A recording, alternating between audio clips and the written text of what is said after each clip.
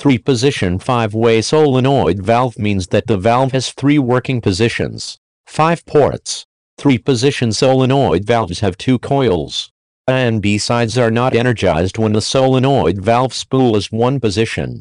A side is energized when the solenoid valve spool will act. This is the 2nd position, when side A is de-energized and side B is energized. The solenoid spool is in the 3rd position, when both sides of the coil A and B are not energized. The solenoid spool is in the center position under the action of the spring. Compressed gas cannot flow through the valve to the cylinder. There is no pressure inside the cylinder. When side A coil is de-energized and side B coil is energized, compressed air flows through the pilot valve on side B. Push the piston to the left. At this time, ports 1 and 2 are connected. Compressed air flows through ports 1 and 2 into the cylinder. At this time, the cylinder is in the retracted state.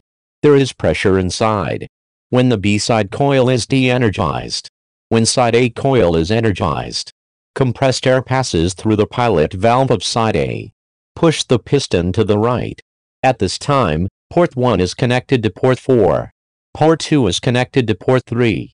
Compressed air passes through ports 1 and 4 into the cylinder. Push the piston to extend. Exhaust air is discharged through ports 2 and 3. In this way, the OB coils energize and de-energize each other. The cylinder can be operated continuously.